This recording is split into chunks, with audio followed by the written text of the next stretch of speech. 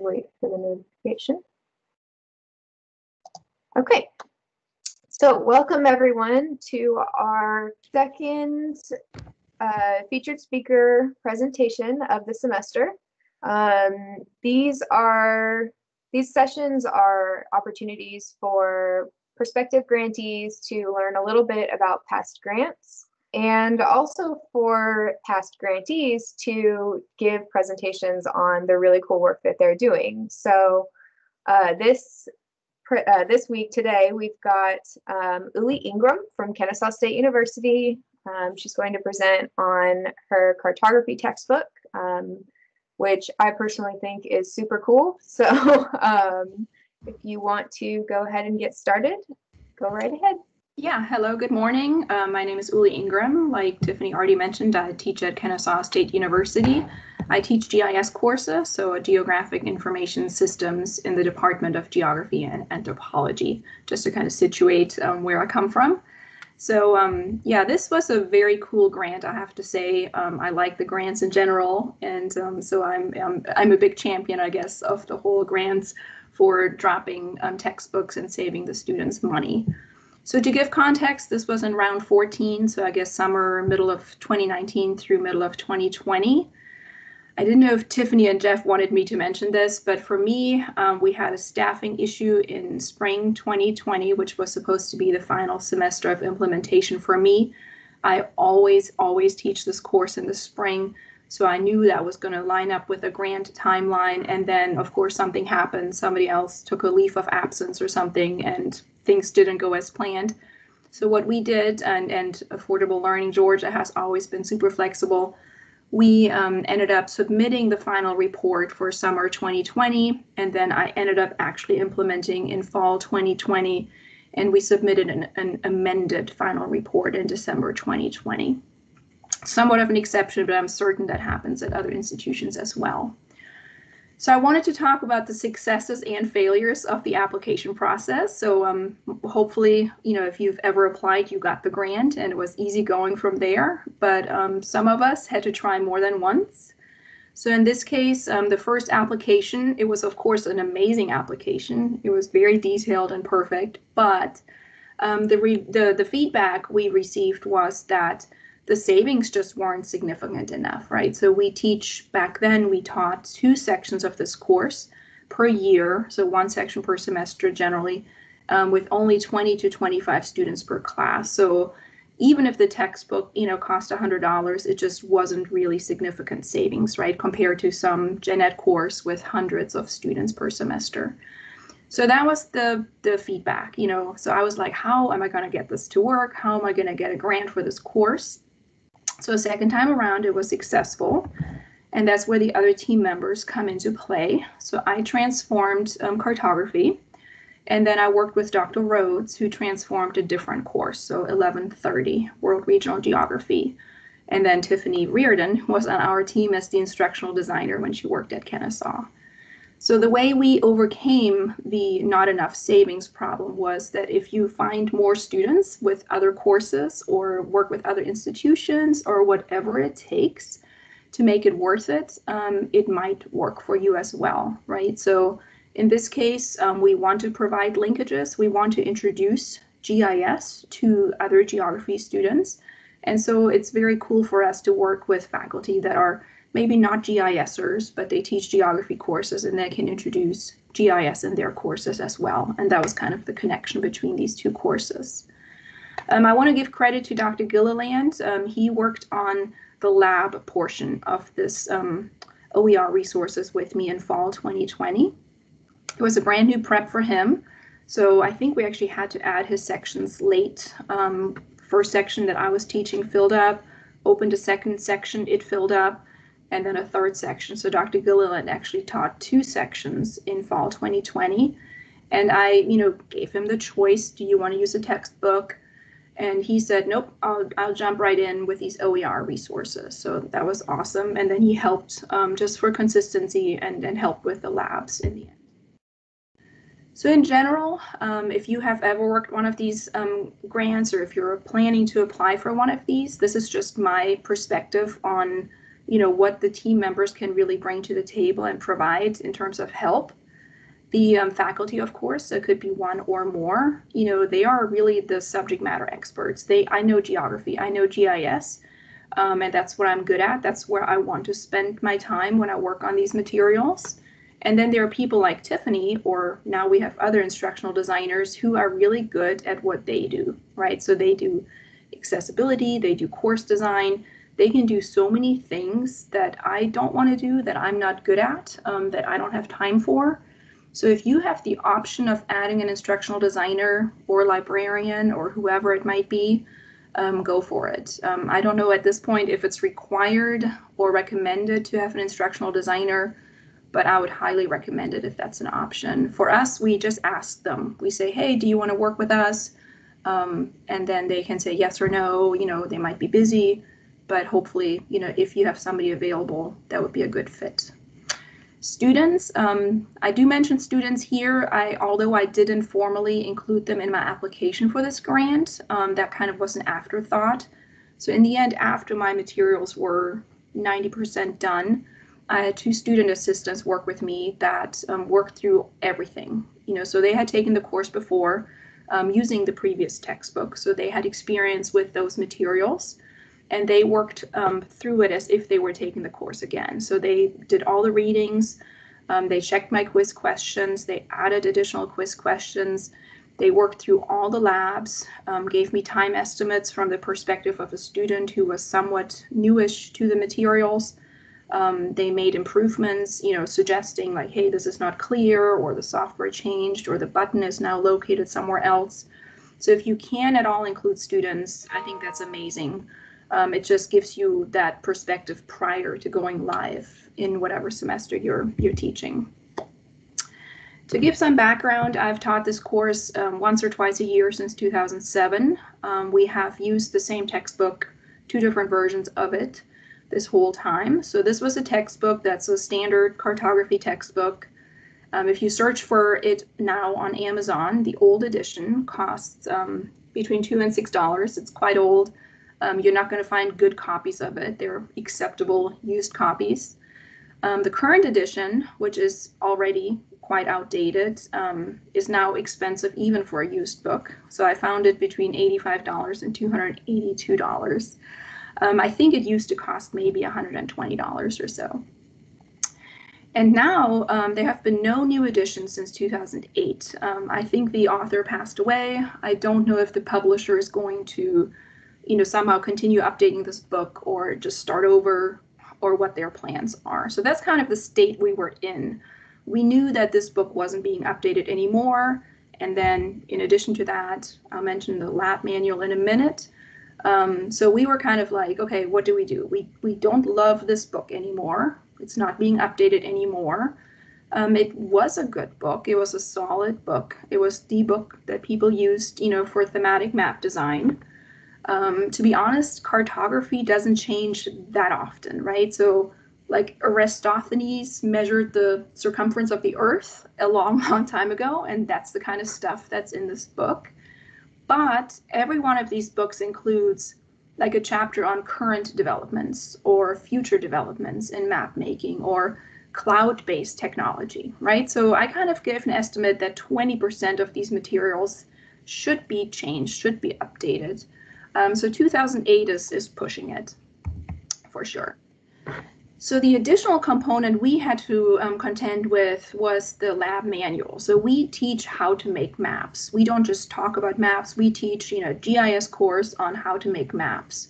So this previous textbook had a lab manual, a series of labs with it that used the previous software essentially. So in the end, instructors face this all the time, right? At least instructors in technology courses.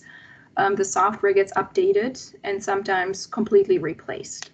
So in this case, we still use ArcMap and ArcPro at this point. Those are the 2 softwares, but since the textbook is not being updated, the lab manual is now using what most people are considering the legacy software. So in that case, we're being forced, right? Our hand was being forced. We have an old textbook, we have a lab manual using a previous software.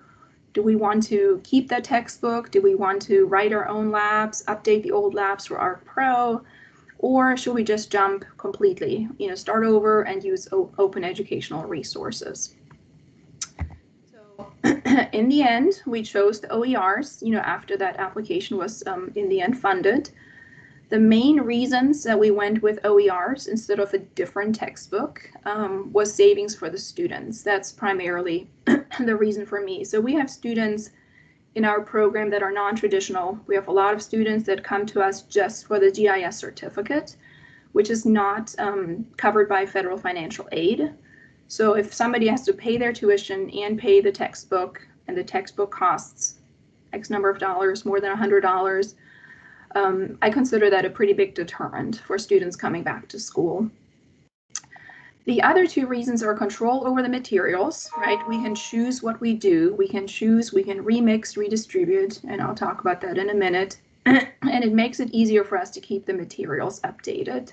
In all of our courses, all of our technology courses, we are faced with the software changes at this point outpacing the textbook changes, right? Whether it's ebooks or printed books. So it's hard for us to use a textbook and keep that textbook updated or make it match the software. So we have a new semester starting, we're using the previous book, and all of a sudden, it says to click here to make a map, and now it's called something else. The software has changed and the textbook hasn't. So the readings that we chose instead of the previous textbook was fairly easy to find. There were 2 or 3 pretty good choices out there of cartography books. This one was a good one. We ended up choosing that one and used most of it, I think. I think we might have changed the order a little bit, and that's something that if you've been to the kickoff meeting or if you're exploring OERs, once you're familiar with the Creative Commons license, once you know that you can take a material and remix and redistribute it, that's a really good place to start. So we're not forced to use the exact, source materials. The platforms we considered for this course for the OER resources, I looked at SoftChalk, I looked at Google Docs, and then in the end, the story map format.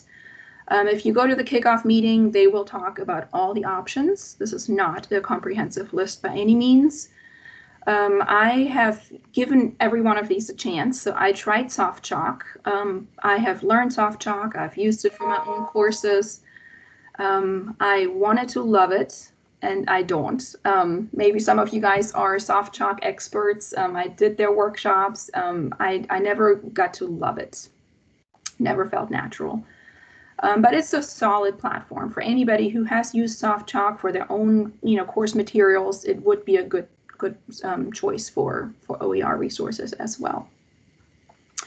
Google Docs I consider a super easy version of bundling OER resources. So I think Dr. Rhodes used that for his course, World Regional, and then the story map format.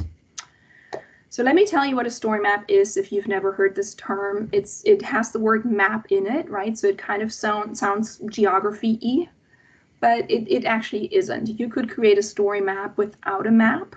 It could include a map, but doesn't have to.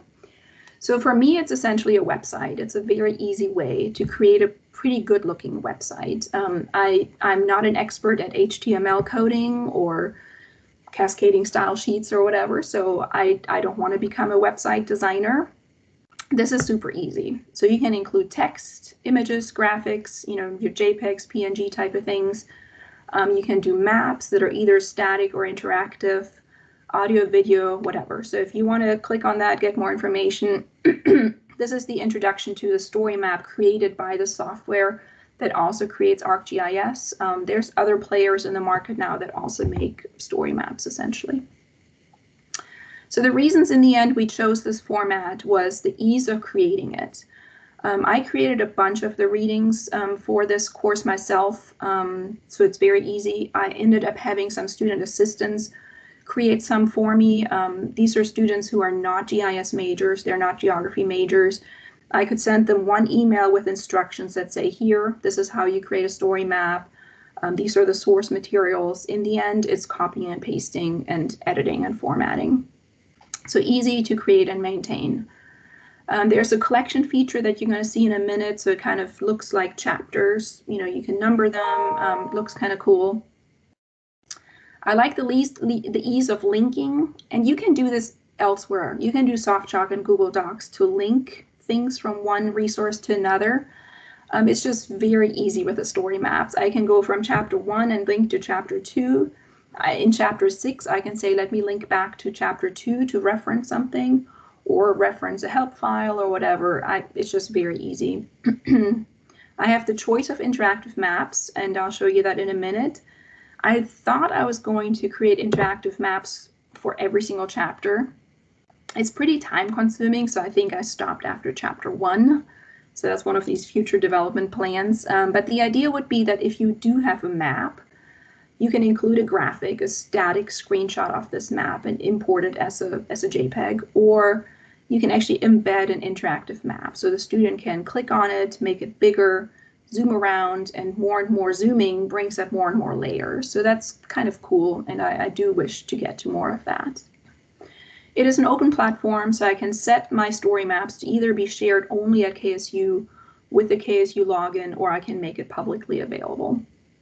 It has accessibility built in, and it has the ability to export each story map to its own standalone PDF. We actually had students ask for that. I didn't quite expect that, because we embed these story maps into D2L. So I thought it was very easy, click and do that. I wonder if this question is about just if you don't have stable Wi-Fi, right? If you don't have stable data connections, that somebody can just download the PDF and read it, you know, on their device. So what we had to do, how to create the story map for this course, was we copied and pasted the text. Unfortunately, you cannot copy and paste like a 15-page PDF. You have to go paragraph by paragraph. And it kind of forces you to check the materials, and so it's actually a good thing. We added structure, so we added a nav bar on the top, and then headers and numbering. So if I have a student with a question in chapter 2, they can say, I'm in chapter 2, section 2.3, and I have a question. So the previous materials did not have the sections numbered. We inserted images and graphics with captions and alt text, created that collection feature for the chapters, and then just added the links to the story map. So it's embedded in D2L in each module. So that was the readings. Everything I just talked about was the readings. So then how do I deal with this outdated ArcMap manual, right? We teach cartography by teaching the students to make maps in the software. We don't just teach about maps.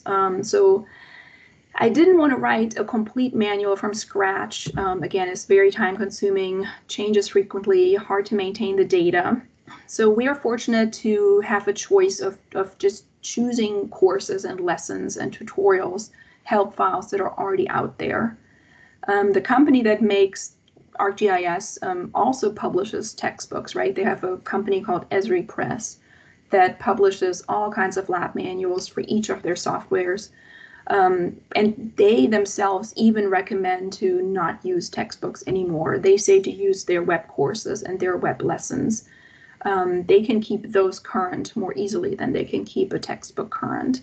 So that's interesting to note that they even are recommending that. I went to a conference, to an education GIS conference, and they asked, you know, who is still using a textbook? Like, it's almost an exception that people would still use a textbook in a GIS course.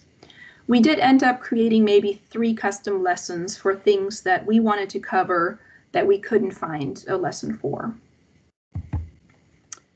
So I wanted to mention the challenges and problems.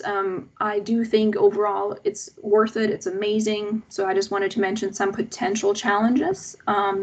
It does take a lot of work and time.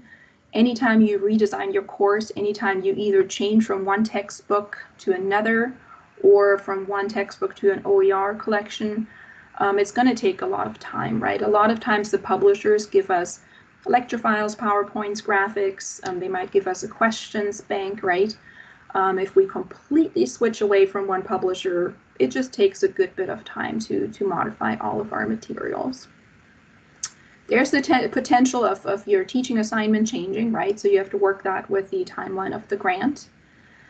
Existing OER resources that are out on the web somewhere might disappear, right? So that's a risk.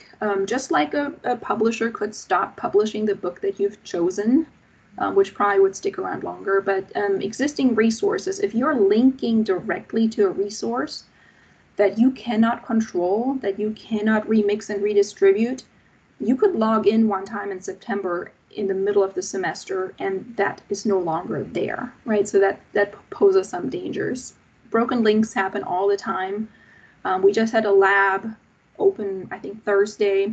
Student assistants worked through it 2 days prior to the module opening, and a link that was there is no longer there, right? It's almost impossible for an instructor to check every single link, and make sure it's still there. Sometimes it's a broken link just temporarily, and sometimes it's just gone. You might have a poor course evaluation the first semester that you attempt these new materials, and you just have to communicate to the students. Maybe say, I'm working on this. This is the first semester. I have not used a textbook. So let them be part of it. Tell them, let me know any inconsistencies. Let me know any differences between my screenshots and the software, so that they understand you're trying to improve the course and you just save them a bunch of money. Just maybe mention that and communicate that throughout the semester.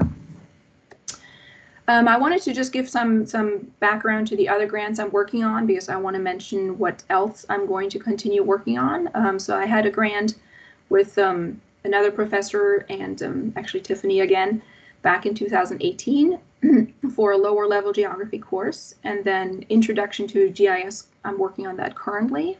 The final semester is this semester. And we're also using the story map format in that course. So this is the current status. These courses do require work, right? Just like any other course, if a new edition of a book came out, you would have to go and update your course and your LMS and so forth. So this is the current status. My 1102 is currently in soft chalk. My 3305, the readings are in story map format in good shape. My Intro to GIS is in good shape. We're working on additional functionality with this a lab collection in addition to a readings collection. And the final report for that is due in spring 2021. So let me show you this thing I've talked about for a long time now. This is the link to the readings collection. So that's my textbook per se. So that's what this collection looks like, the chapter view. So I can say, let me click on chapter 1. What are the students reading in week 1? The images are copyright free, and then you can scroll down. You've got this navigation bar. It's very consistent in every one of these chapters. We have an introduction, we have some sections and subsections, other resources which link to additional help files or articles or blogs, and then a summary of the chapter. We have this cover image, and then you go from there into each of the subsections. I wanted to show an example of this interactive map, if that appeals to anybody. So this could be just a graphic, right? This is a general reference map of the United States. You just see some, cities labeled and so forth. If you hover over it, though, you see that it's something that you can interact with. It's not just a static image. So if I make this map bigger, I can actually zoom in. So if I say, I could tell the students, go read chapter 1, go look at the reference map in, figure 1.8 or whatever, 1A. You can zoom in, you can say, hey, let's zoom to Kennesaw, right? And then more and more things show up and more things are labeled as you go. So that's the interactive nature of these maps. You could do more. You could show a legend, you could add pop-ups. So there's more you can do. And that's something that in a geography course, using these resources, I would like to do more and more. If we show, how do you create a dot density map instead of having a graphic, a static map, I would love to have that be interactive, and that just takes time to create these interactive maps. So that's cartography. 3315, that's the one that we're working on this semester, and I did want to talk about this grant for a minute. I saw that Amber is participating today. So this is Intro to GIS, another course that we really didn't have the number of students, the number of sections that we could get this grant. So I actually emailed Jeff prior to applying. And I was like, how can I get this grant? I'm in this situation again. I don't have enough students. We don't have enough savings. What do you suggest? And he says cross-institutional. Go find another institution that you want to work with. They have enough students in addition to your students, you know. And I was like, okay, that's going to be hard. You know, how do I find people that want to do this? You know, we work together. Our courses are similar enough. So in the end, I emailed several around the state of Georgia, and one responded. So University of North Georgia. I originally talked to Dr. Bailey, who's on the team in the end, and so she was like, great, I love it, let's work on it together. And in the end, she couldn't work on it for a while. She had other grants, she was busy, just didn't work out logistically, time-wise. So I think we talked about it for maybe, every time a new round was announced, I was like, hey, can we do it now? And she was like, I'm still busy, I'm still finishing up. So in the end, it all worked out. We're working with 2 professors at Kennesaw and 3 professors at University of North Georgia on this grant, which is 3315. And it's great. Like I said, we're implementing this semester. So just wanted to give that as an option. If you've ever considered cross-institutional, that is one way to go about it. That's the readings collection for that. So future plans, it's never quite done. So for 1102, I would like to move the current readings to story map format just to give the same look and feel. So if a student takes 1102, they see that format, then they take 3305, then they take 3315, and they have that same format. Eventually, I would like to create a story map collection for the cartography labs. I haven't done that yet. It would be fairly easy to do that. And then for 3315, we have a lab collection that's not finished yet. So if I click on that, I think we have labs 1 through 7 right now. So we're still working on a few more. So that's, we have the readings, and then we have this separate collection for the labs.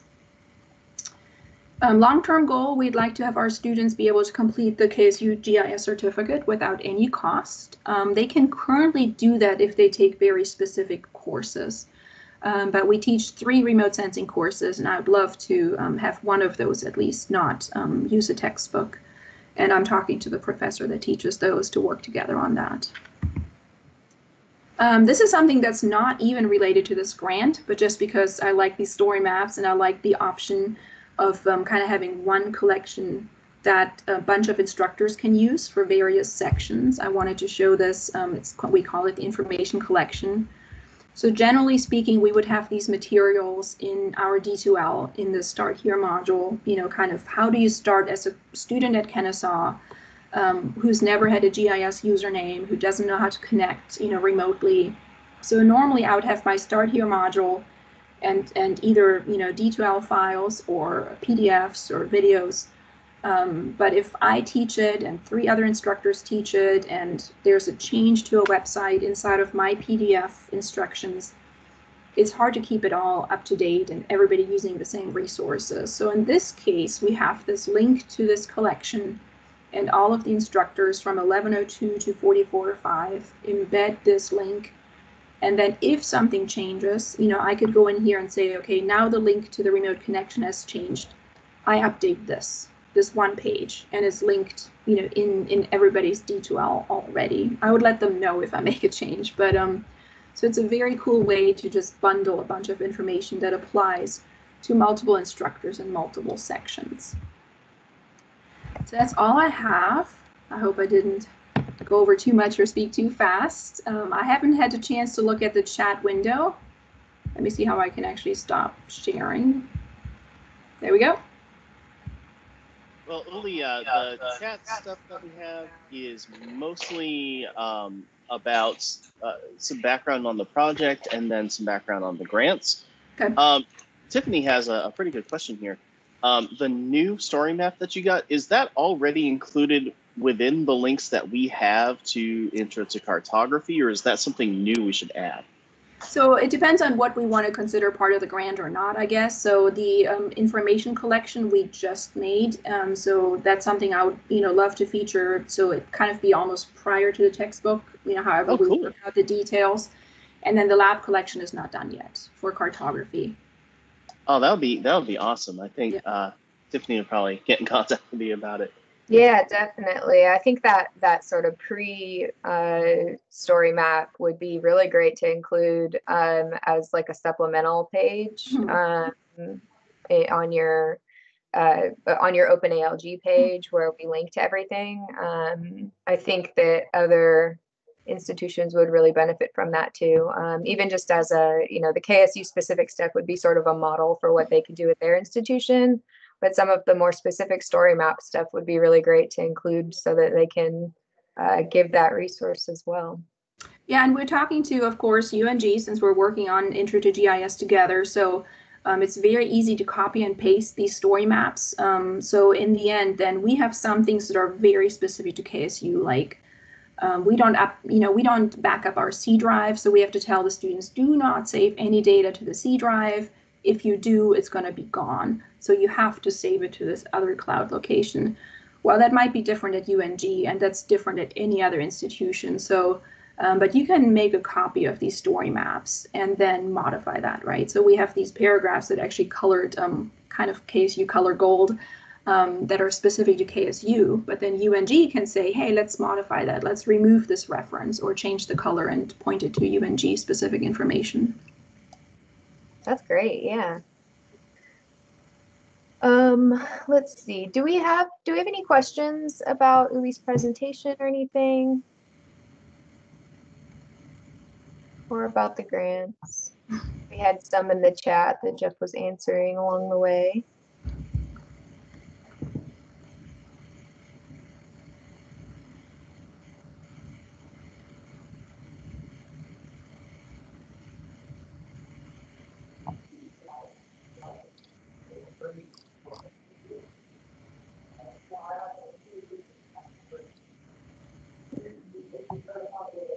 While you guys are thinking or writing in the chat, feel free, of course, to ask your questions in the chat or turn your mic on. But I will go ahead and read one of our chat questions out loud so that we can catch it in the recording. So we had from Jean Mangan, in thinking about Professor Ingram's statement about not saving enough money, does ALG take into account what size the course has the capacity to be when deciding whether there's enough money saved? I don't teach courses that have huge enrollments, so I can't ever say I save $1 million a year or anything. But for the students who take my class, they are thankful for any cost savings. And Jeff did respond to that, that the estimates, we have you report them by summer, fall, and spring in your application. And it is an average, so it's not going to be a perfect number. But along with the cost of the original commercial materials being replaced, all of that stuff is reported. And we also check on it every year. So we do a sustainability survey every year to find out how things are going.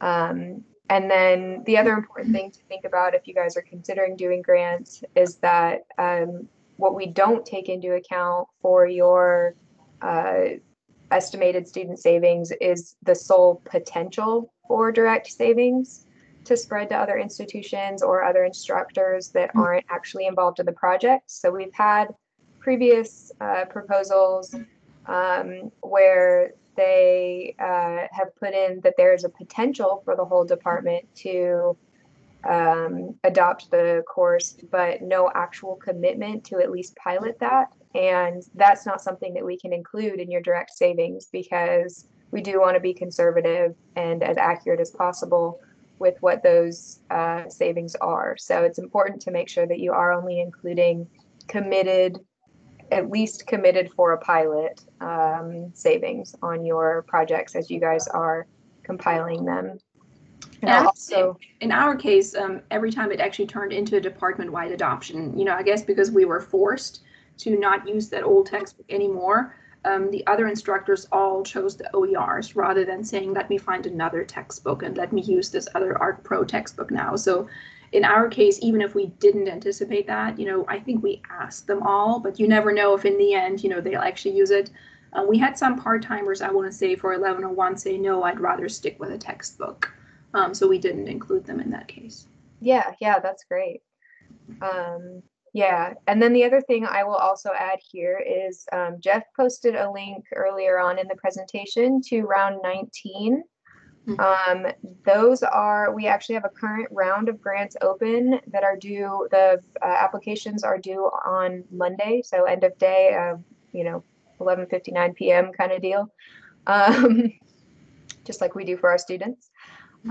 So if you guys are considering and maybe you're ready to do it, but just didn't realize there was a round out, please take a look at that, call for proposals, and consider it. Did we get a link to your stuff in here? I don't think we did. The one to the readings. Yeah, I want to get your open ALG. It might help actually for you to post all of your, because you talked about all of your projects. Yeah, I did want to mention the other ones just because they're in different states. It let me copy the link. Yeah, while we're doing that, does anyone have any questions? And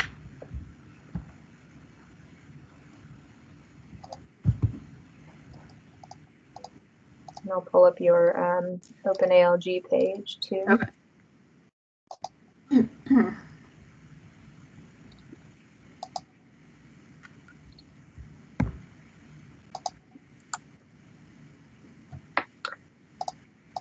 So you've got your ArcGIS links in here, and then I am posting the OpenALG edition of it.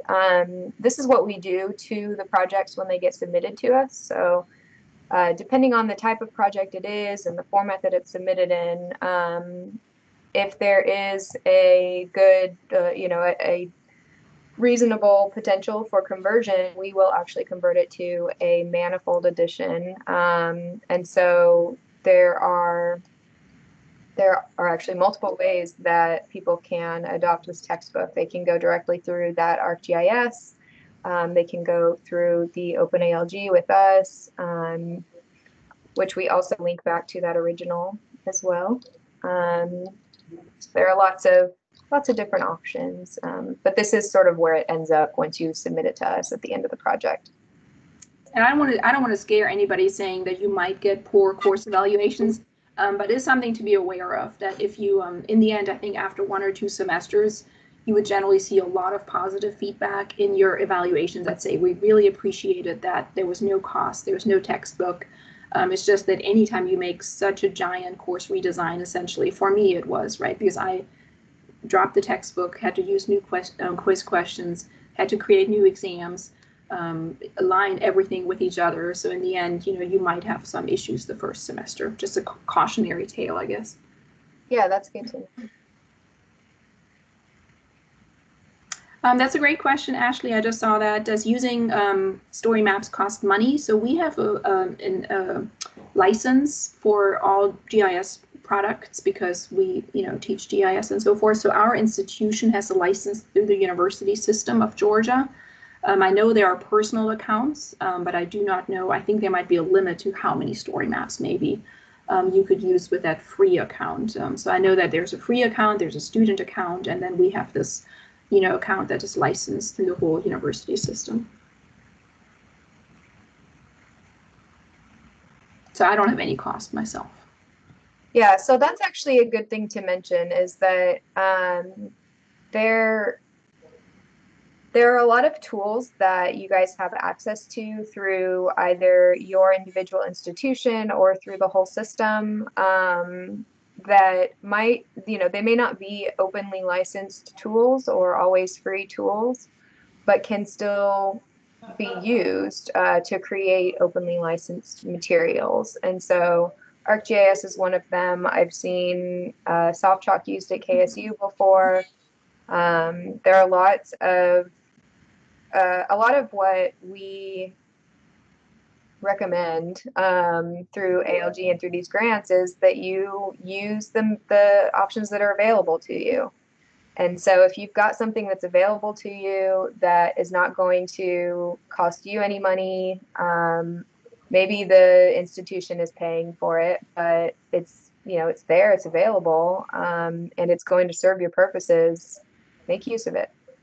Yeah, for us, I think the word story map turns maybe some people off because it has the word map. You know, it sounds like geography. For us, any department at Kennesaw can request a username and can request access to the story maps. It's not limited to our department. So in some cases, this license might be housed in geography or forestry or biology or wherever, environmental science, but generally speaking, it's a university-wide license. So like I have professors requesting licenses and usernames from me all the time that are in different departments. So even if you don't think you might have access to it, if you can find the one person at your institution that has that access, they can create a username for you maybe.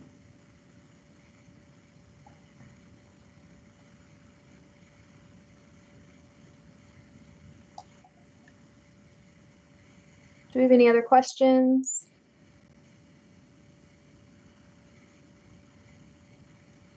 I think it's a rainy Friday and we all need to just, you know, take a breath, I think, with this crazy time going on, huh? Yeah. I think you're also very clear, though. It was really cool to hear kind of all the basics of the program and the ups and downs of it. And it's real nice. Yeah, absolutely. Got a couple of chats coming in. Sarah North says, very informative discussion. Do you know if the participants generally have had a grant before or are interested in a future grant? We get a mix. Mix. Yeah. Yeah. Yeah, we definitely get a mix.